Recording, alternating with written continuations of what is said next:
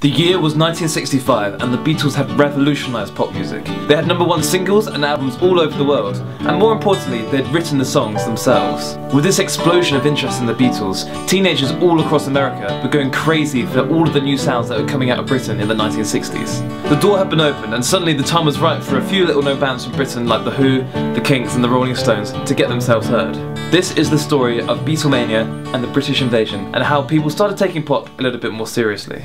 In the 1950s, Elvis hadn't yet become the fat guy that died eating a burger on the toilet. He was the poster boy for a brand new genre of music called rock and roll, for a brand new genre of people called teenagers. I mean, before the 1950s, teenagers hadn't really been a thing.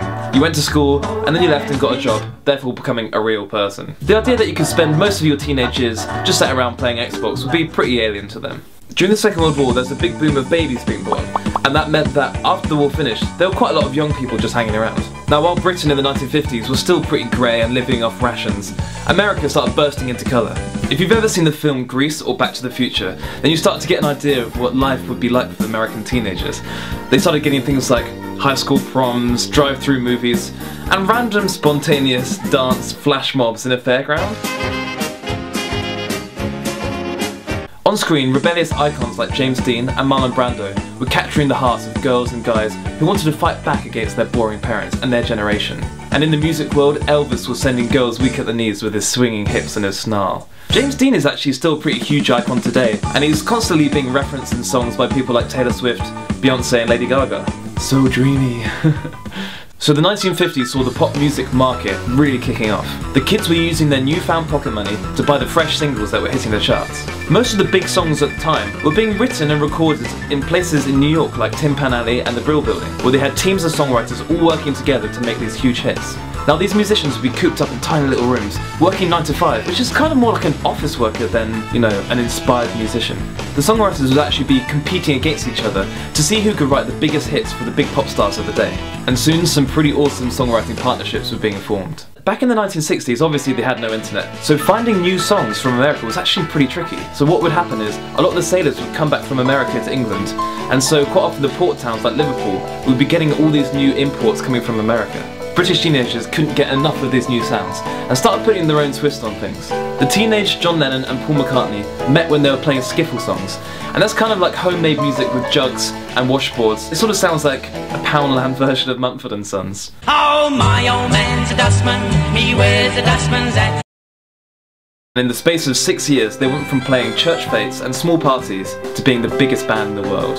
They quickly moved on from those skiffle sounds that they started out with to copying what they heard on the American records. They would listen to those records and work out how the chords went on the guitar. And now this is really important because they became an act that wrote and performed their own stuff. A few artists had written and sung their own stuff before, like Carole King, who was actually quite a big influence on the Beatles, and who now has a West End musical about her. So the Beatles' live set had evolved from the skiffle music through to country and early rock and roll. And they also threw in a few surprise covers, like they used to play some musical theatre songs like Till There Was You, which is from the musical The Music Man. Their love of R&B and Motown was also pretty important, as they were appealing to a black audience with covers of people like Smokey Robinson. This mashup of genres really influenced their own writing, and was actually part of their appeal to so many different ages. So after years of playing sweaty venues around the UK and Germany, the Beatles went to London to record at one of the most famous studios of all time, Abbey Road.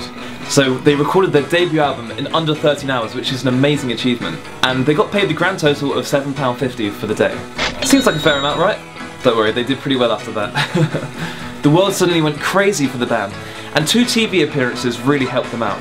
The first one was Sunday night at the Palladium, and in the UK that was a pretty big deal, because they had an audience of around 15 million. The Beatles played this in October 1963, and the Queen Mother was in the audience, and the host was Brucey himself. Nice to see you. I swear that guy never gets old. They repeated this TV success in America the next year, where they went on the Ed Sullivan Show, and they blew those viewing figures out the water when they got 73 million people tuning in to watch them. There's a story that goes, in New York when they were on TV, not a single crime was reported. So that means maybe the criminals were even tuning in. And just remember, all of this reaction was happening before social media was invented, so they had to get local DJs and local radio stations on board. This was the start of the craziness known as Beatlemania. These scenes look kind of familiar. Thank you very much, and good evening. 50 years later, One Direction caused similar scenes, with crazy girls screaming and kind of confused dads.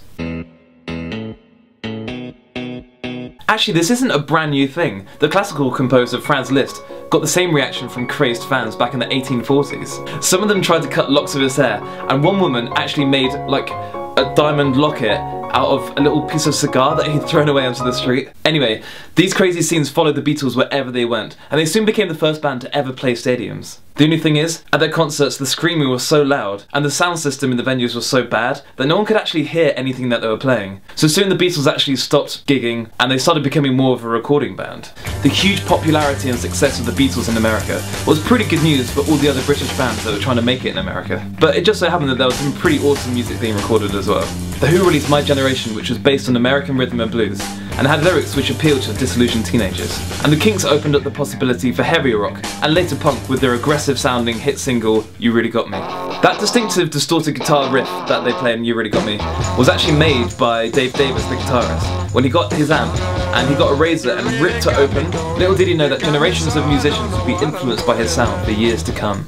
With the Beatles, it wasn't just Lennon and McCartney that were great songwriters.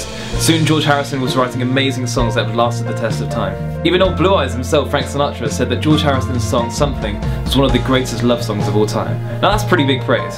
They were such prolific songwriters that they weren't just writing for the Beatles, they were writing for other acts as well, like Cilla Black and the Rolling Stones. At this point the Rolling Stones were a pretty tight live band, and Mick Jagger and Keith Richards were personal close friends of the Beatles. Lennon and McCartney actually gave the Rolling Stones one of their first singles called I Wanna Be Your Man. So apparently when they met, it was just an idea for a song that Lennon and McCartney had. So they only had the chorus, and they thought, okay, we need to finish this song pretty quickly. So they went into the corner of the club, and they sat down, and they actually wrote the rest of the song right in front of their eyes. And so for Mick Jagger and Keith Richards, this was a pretty big inspiration, and they thought, if they can do it that easily, why can't we? The influence of the Beatles and the British invasion was spreading all over the world, and these bands were starting to explore new exciting musical opportunities. So they were looking into indie music and experimental classical techniques like sampling, and they were putting them into a pop context that never would have happened 10 years earlier. Soon music started getting heavier and louder, and the 1970s saw the birth of massive stadium rock bands like Pink Floyd and Led Zeppelin. I haven't had time to go into all the British bands that broke America in the British invasion, but there's so many great bands that you should go and check out, like the Animals,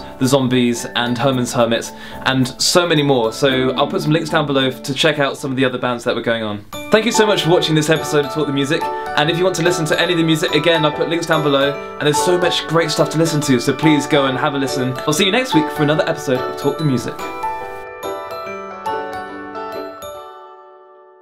And a lot of them would actually sleep through the symphony, so we thought, do you know what, I'm gonna scare these guys.